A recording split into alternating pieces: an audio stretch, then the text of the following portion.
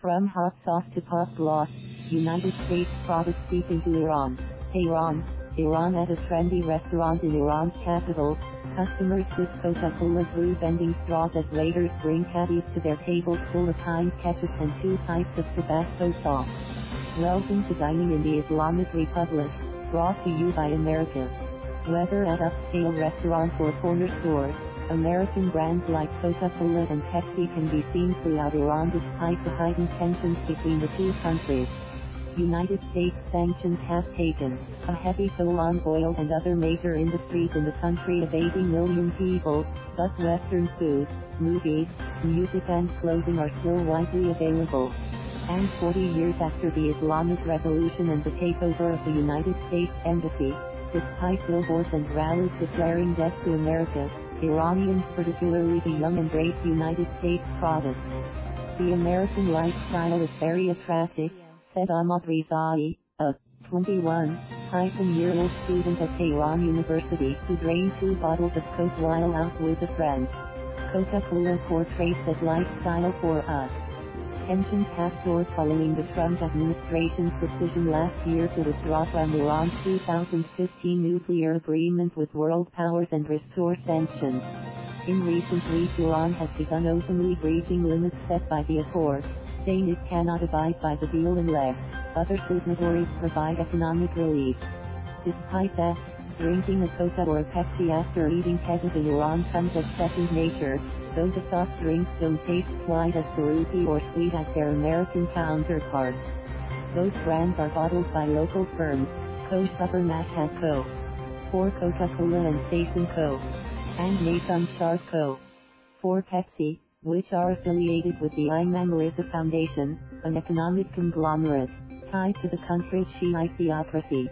Coca-Cola held a 28% market share in Iran, according to a 2016 report by research firm Euromonitor International, while Pepsi had around 20%. Asked about Coca-Cola sales in Iran, the Atlanta-based company said it has sold concentrate to Iran for over 20 years in line with U.S. sanctions policies.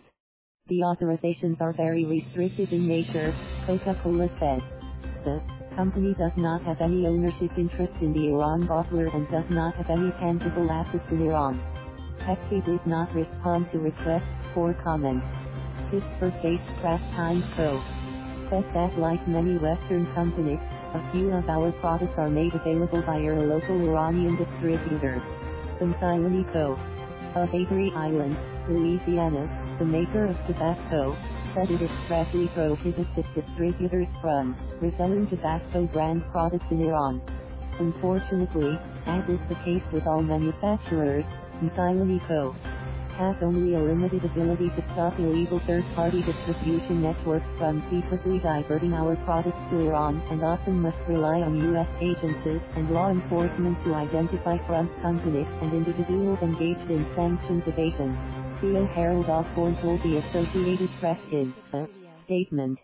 At BK's near Tehran University, diners drank Coca-Colas and lathered their food with American condiments as videos played on a giant screen of travel destinations from around the world. Rizai and a friend, Seema Najabeda, a 21-year-old fellow student, each drank Cokes, saying they enjoyed the taste.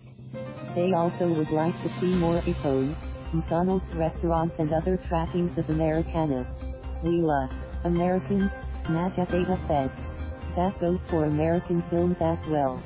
Rizai acknowledged having to find a pirated copy of Avengers Endgame online as it never played in Iran. Others without a strong internet connection can find recently released films like John Wick, Chapter 3 Parabellum for under 40 cents a piece on Tehran City Endless Street, where hawkers also sell portraits of a young Al Pacino. Western, pop and rock music seeps out of the occasional passing car. Iranian state television channels even air older American movies dubbed in Farsi. The 2000 Dennis Quaid film Frequency was on one recent night. At the city's Grand Bazaar, the capital's beating heart, a beach towel showing Mickey Mouse with a surfboard in SoCal, Southern California hung on one rafter. Stacks of blue jeans were also on offer, but American brands like Levi Strauss have largely disappeared in recent months as Iran's currency has plummeted.